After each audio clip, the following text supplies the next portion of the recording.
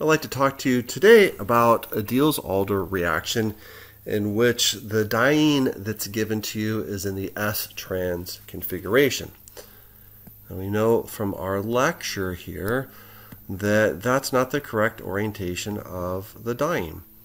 Instead, we need to take the S-trans configuration and turn it into the S-cis, which is not a difficult task to do if there are no substituents at this position or at this position. So in this example, your S-cis reacts with this dienophile, and it results in us getting this for our product, which is a meso product, so it's your only product. Now, it really comes down to orbital overlap. So here in the S-trans conformation, the orbitals that we need to overlap with are here. So we can come over and get good alignment here, but this is just too far away. So instead we need to swing around this double bond here to the S-cis orientation. And when we do that, we have nice proximity for good constructive orbital overlap here.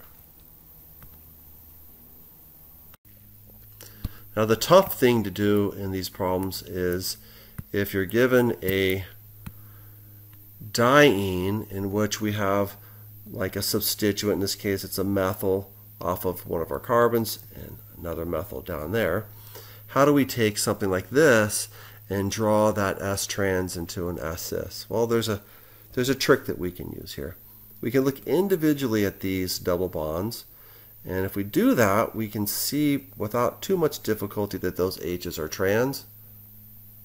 So if they're trans, if those H's are trans in the S-trans conformation, they need to be trans in the S-cis conformation. Down here, the same thing's true. Those H's are also trans to each other. So we need to maintain that. First thing to do is to come around and draw our diene in the S-cis conformation. And then when we put our methyl group, we have a choice. We could put our methyl group pointing this direction, or we could put it pointing that direction. And all we need to do is remember that it was trans in the original structure. And we'll put in our CH3s. And we just need to make sure that that H is across from this one. That gives us a trans. And that this H is also across from the other H on that double bond. That gives us trans. So now that we have the correct orientation of our dienophile, we've drawn it in the S-cis conformation here. So we have, right? We can look back at our reaction. So if we look at our reaction here, here is the reaction written out.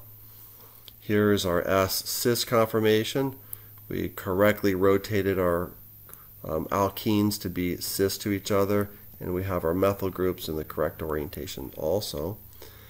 As we approach from the bottom, we get this kind of boat conformation, and we get our H's pointing up here, methyls pointing down, right?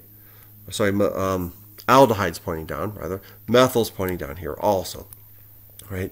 And when we take this molecule and we rotate it around and make it flat, that puts our aldehyde groups here on dashes, and then our methyl groups here on dashes also.